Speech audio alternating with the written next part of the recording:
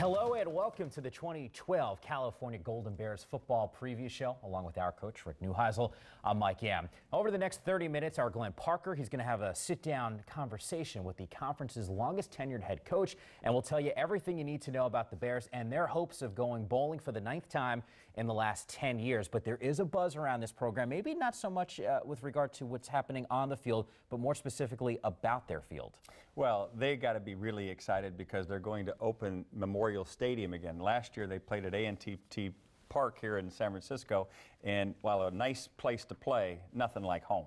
And so to be back in Memorial Stadium, be back with the new digs, lots of money poured into it. Remember, it was part of Coach Tedford's contract that be done or he could leave without any financial obligation. So that's all behind him now. It's all brand new, and hopefully so is the season. It's an exciting time for Cal. Well, I'm glad you brought up that home field advantage because that is very significant when we talk about a lot of these games. But before we take a look at what's to come this season, let's talk about some key faces that are going to be missing from this year's team. The biggest loss is 2011's Pac-12 Defensive Player of the Year, Michael Kendricks, becoming just the 7th Bear to win the Player of the Year honors. Moving from outside inside linebacker last season, he set a career record with 107 tackles, a second-round pick by the Eagles in this year's NFL draft. Kendricks finished 9th on the school's all-time tackles list. Now, also missing from the defense will be Kendricks' running mate and DJ Holt, both starting defensive ends and both starting safeties. That's 5 of the 6 leading tacklers gone from last year.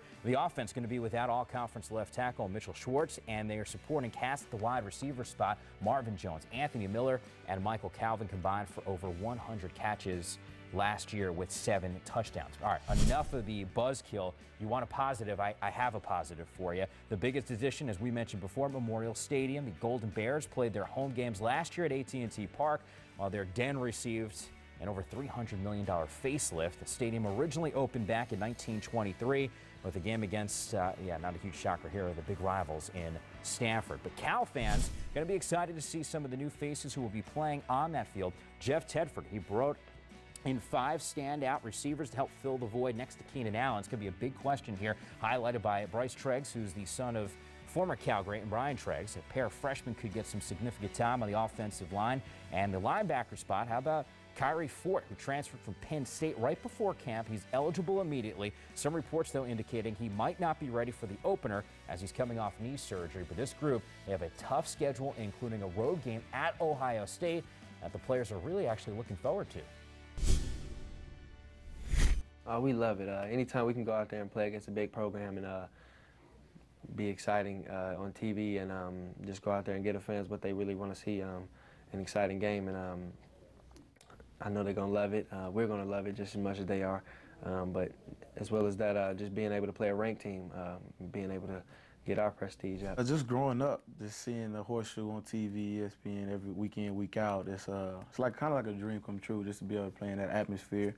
You hear great things, you hear stories, but just being able to do it, it's just a blessing for me, you know, just to be in that type of situation. Talk about spinning it positive. Cal could actually have the toughest schedule around with 8 of their 12 games this season against teams that played in bowls last year, and that doesn't include USC, who was actually ineligible last year. The good news, they get division rivals in Stanford, Washington, and Oregon, all at home. We can talk about, Coach, this tough schedule, and look, you just got to play who's there. You actually think that the tough schedule is a positive for not only the players, but also the coaching staff? I think if you're involved in this game, you're excited about big games.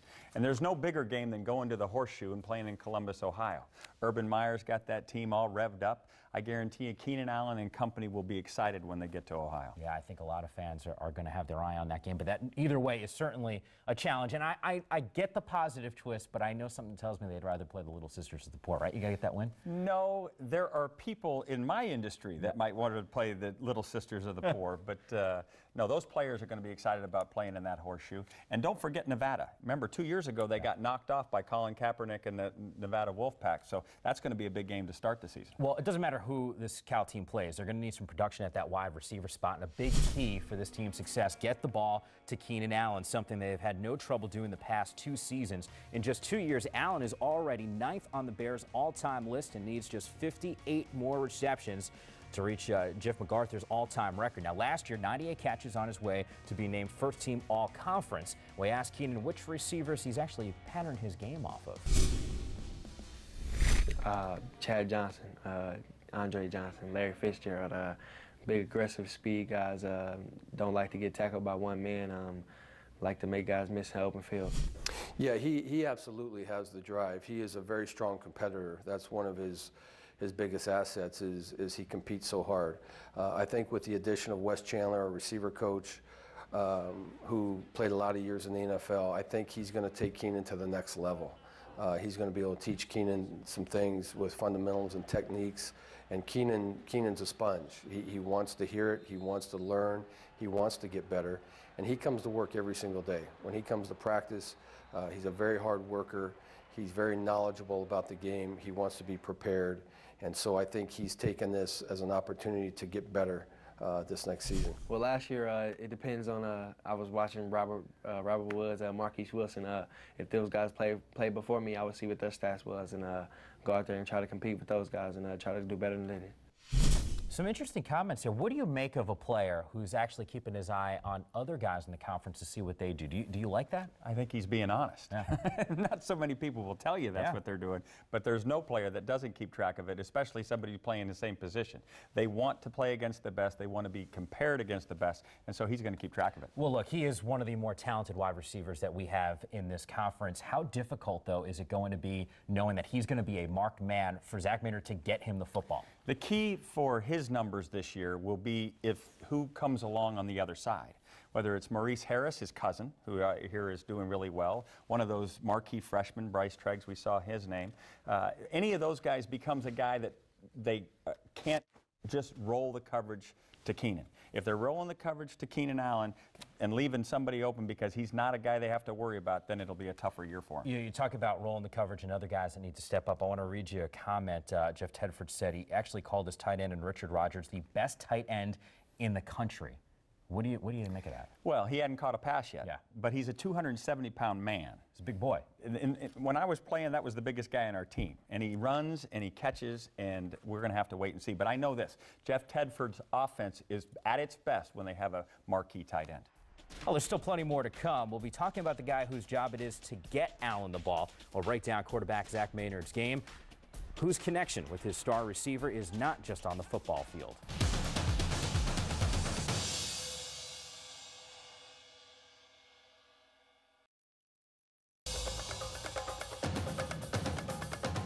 Welcome back to the Cal Football Preview Show. Rick Neuheisel, Mike Yam with you, and here's a look at the projected starters on offense. Isi Sofele, he rushed for over 1,300 yards, the 6th highest total in school history, and forms a potent tandem with C.J. Anderson behind an experienced offensive line. Well, the offense probably going to rely on the arm of senior quarterback Zach Maynard, who just so happens to be the half-brother of his star receiver. Coach Tedford gave us some insight on his man under center. Zach did a great job. Down the stretch, I think that was the reason why we played well down the stretch, because early on we had some struggles there and turned the football over. And I think as much as anything, learned to manage the game and not turn the football over. And so as he did that through the end of the season, this last spring was so much different than the spring before because he was brand new to our system, trying to figure out what was going on. So this spring we were much further ahead. Much more efficient, much more effective, and so I'm looking to see that's going to carry on into the fall, and I'm sure it will. Oh, Maynard actually threw for just under 3,000 yards last season, which was the 3rd highest total in school history, even more than Aaron Rodgers had in either of his 2 seasons at Cal. Pat Barnes actually set the school record with nearly 3,500 yards in 96. As Coach Tedford mentioned, Maynard really came on strong down the stretch. QB rating over 150 over the final 4 regular season games. But Coach, it was last season. He's trying to carry momentum into this season. Is that something that can happen? Well, there's no question. Confidence carries from one season to the next. And Zach Maynard, without question, is the key to the Cal Bear season this year. He has got to be a consistent player. He obviously has to learn the system such that he isn't just looking for his brother to find a way to get a 3rd down conversion. If he can keep from throwing it to the opponent jerseys, Cal will be a force because they've got a great running back in Isi Sofele who had over 1,000 yards last year. When they throw the ball 29 times or less, they were 4-1 last season. When they throw it a bunch, they put Zach Maynard in harm's way, and that's when the interceptions start coming, and that's when things go awry for Cal. But Coach, you're describing to me as a quarterback that manages the game. quarterback, as you know, it's a crucial part. How confident can a team be knowing that you have a game manager as opposed to a star who can carry a load? Well, I think Jeff mentioned it. He said the last 4 games were the key. And as you grow in confidence, then you can grow in terms of how much more they give Zach. He's a lefty. He throws very well on his run. There'll be a lot of play action, fitting in with the running game, which is a key. We talked about their tight end. Their tight end down the middle of cover 2 when they're trying to take away the wide receivers is going to be a huge deal. Zach Maynard has got to play consistent football, and the more he plays consistent, the more times you can let him throw. All right, here's the bottom line. We've been talking about the progression of Maynard after his first season at Cal, but his coach, Jeff Tedford, has actually been a mainstay on the sidelines in Berkeley. Our Glenn Parker found out how Coach has actually grown over the last 10 years when he sat down with him at Pac-12 Media Day in Los Angeles. 11 seasons as coach. How different are you now as a coach as compared to when you became a head coach? I think I have much more of an appreciation for the big picture. I think when I first became a head coach, I was really focused on X's and O's, and over the years you figure out there's a lot more to it than that. And you know, it's a big business, and there's a lot of different aspects to what we do as a head coach, and so really figured out that there's a lot more involved than just the X's and O's. You say it's a big business, and part of that is getting the recruits in and having the right type of facilities. Now, you've had this renovation at Memorial Stadium. What does that mean to your program at Cal, and what does it mean to you because you've been there so long?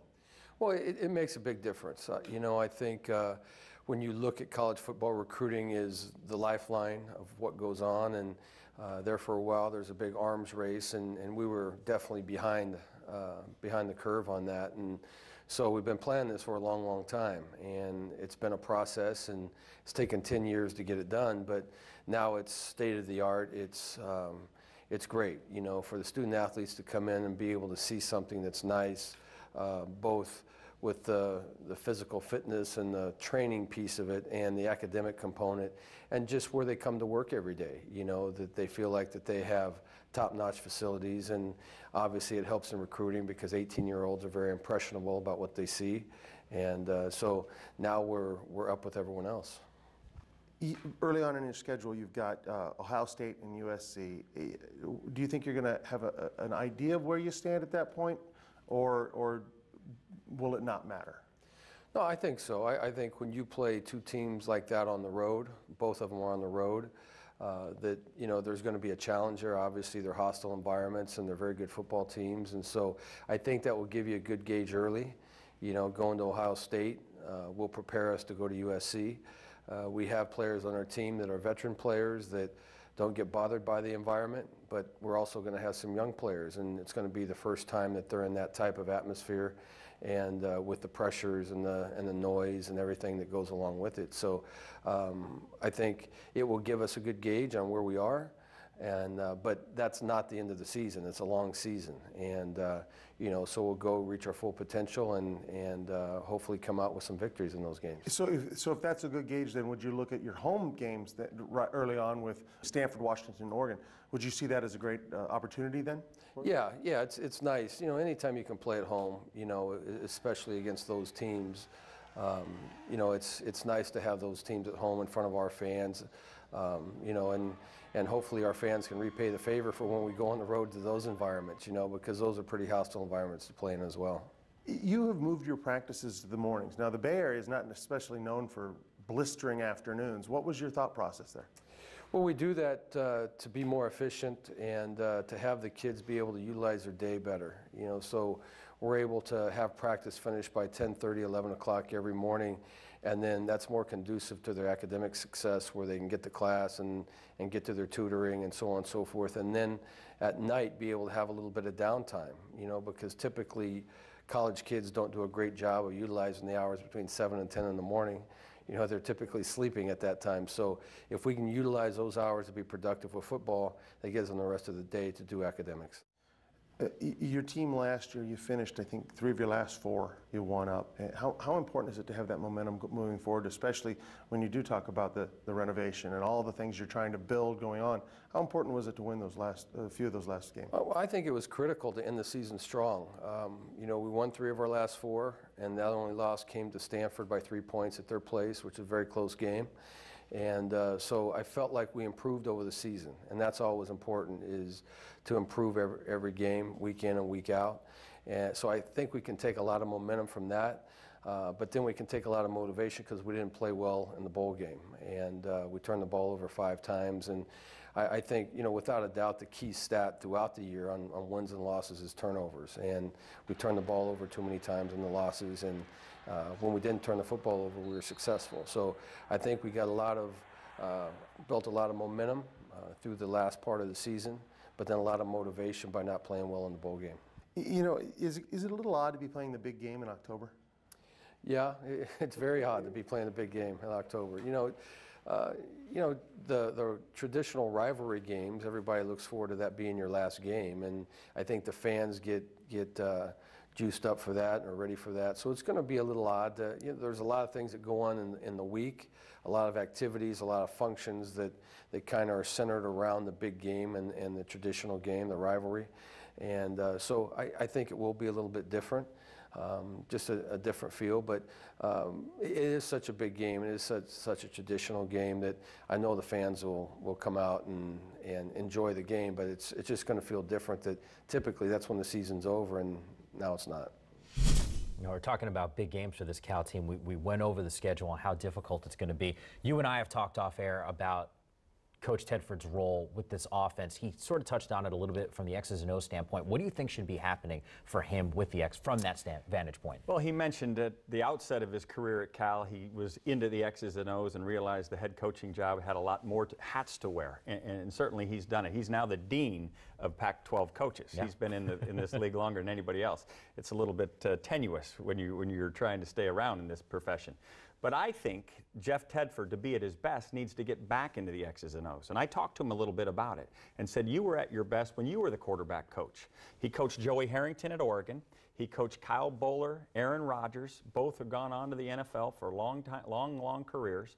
He needs to get back in, get the Tedford offense going, get the tight end back involved in this deal, get the 1,000-yard back. It's been a mainstay of Tedford offenses over the years, and then get the consistency at the quarterback position, and that'll happen if he's in that quarterback room. And I look forward to him doing just that. I think that'll be the key as Zach Maynard takes that step towards consistency. A critical year for Maynard, obviously, as a guy that's a senior and really has to limit those turnovers. Coach talked about the fact that this is a guy that did come on strong in the late half of last season, so something to keep an eye on. But we still have plenty more to come. We look at the Bears' defense that's lost some firepower, but looking at some emerging talent coming through. Coach tells us how this team can maintain a high level of play with the front 7.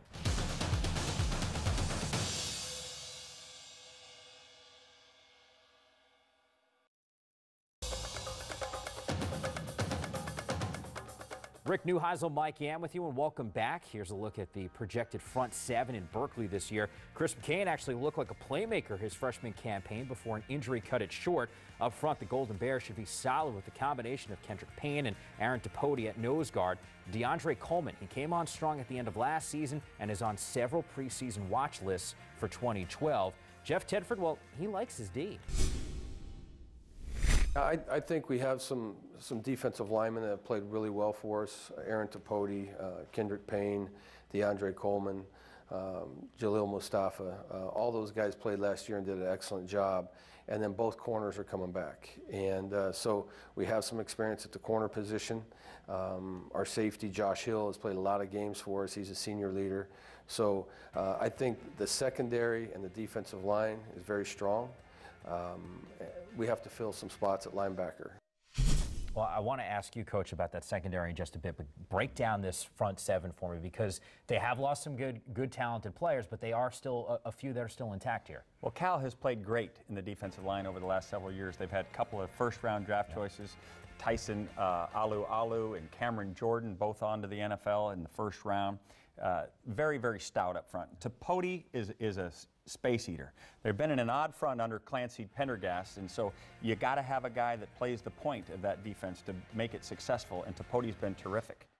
And Kendrick Payne, I have a feeling they're going to find a way to get both of them on the field at the same time, along with DeAndre Coleman, a youngster from up in Seattle that is now starting to blossom. So you like that front, that Clancy likes to move those guys around, different gaps, and then allow those linebackers to run around. And Chris McCain, he is in the same body type as Deion Jordan up at Oregon. This is a big rascal that comes off the edge. You better know where he is. How important is it going to be, though, to make sure that you have those playmakers on defense there, even if you're keeping a couple, you're talking about some odd formations maybe that we're going to have, or odd lineup choices there, but to make sure you have your best players on the field, knowing that there is some inexperience. Just like an offensive coordinator or defensive coordinator wants to get his best guys on the field, and they want weapons. And Chris McCain gives a lot of diversity to that outside linebacker position because he can drop off and is real rangy and trying to knock balls down, reading quarterback's eyes, but he's also a wild-haired pass rusher, and you better know where he is. Well, Coach Tedford actually mentioned how strong the secondary can be. Here's a look at the projected starters with Mark Anthony and Steve Williams.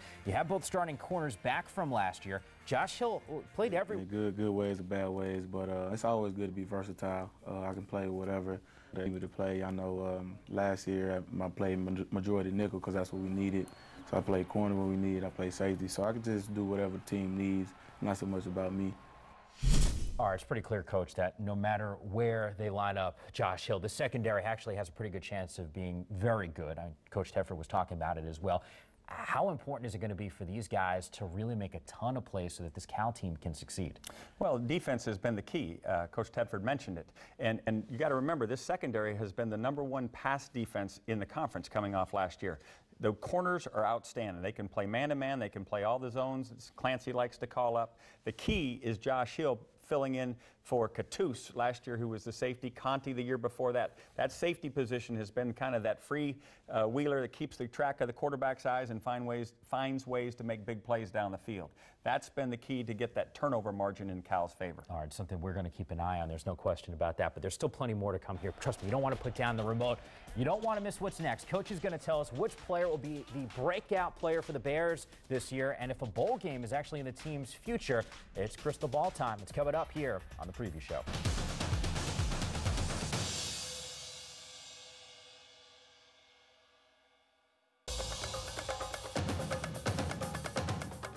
Coach Neuheisel, Mike Yam with you, and here's a look at Cal's special teamers for this year. The freshman punter, Cole Lyon, had the task of replacing Brian Anger. Anger taken in the 3rd round of the NFL draft by Jacksonville. Actually, the highest punter has been drafted since '95. Vince D'Amato actually replaces the dependable Giorgio Tavecchio on the field goals. Keenan Allen will get another opportunity to showcase his skills in the return game. All right, before we finish things up here, I want to ask you about this Cal team. We got 4 questions for you. Breakout player on this squad, who is it? It's got to be Maynard. Maynard has got to deliver. And I think with Tedford in the role as a quarterback coach, along with Marcus Arroyo, who's got the title of quarterback coach, I think Maynard gets it done. Cal wants to be successful. The fans want Cal to be successful as well. What's got to happen for this team to win? Well, they've got to continue to play great defense, and they've got to win the turnover battle, and that goes again to Zach Maynard. He cannot throw it to the other team. All right, what's the game that that's on the schedule that you have to see? I think we'll know a lot about Cal when they go to the Coliseum and play the USC Trojans. Okay. They have been absolutely whipped the last 3 years by USC. 128 to 32 or something like that in terms of the score. That tends to happen. They have got to play well in the Coliseum, not just for the sake of the conference record, but also for their confidence. It's going to be a tough matchup. It's actually the 4th week of the season. USC, that'll be their debut on the Pac-12 Network, so you're going to be able to watch that game right here. This team, this Cal squad, they've gone bowling 9 of the last 10 years. Do they have the pieces? Is it going to be another year where we're going to see them in a bowl game? Tougher non-conference. So the non-conference, finding ways to win in the non-conference will be critical, because I still see them as a middle-of-the-pack team unless Maynard takes that quantum leap and becomes the signal caller they're all looking for him to be. We cannot wait for the start of the season. Coach, fantastic job by you as always. That's going to do it for us here. The Golden Bears, they kick off their season September 1st at the renovated Memorial Stadium against Nevada. You can see that game right here on the Pac-12 Networks. And for the latest on Cal and all the Pac-12 schools, be sure to keep it right here on the Pac-12 Networks and, of course, online at pac-12.com. I'm Mike Yam. Thanks for watching.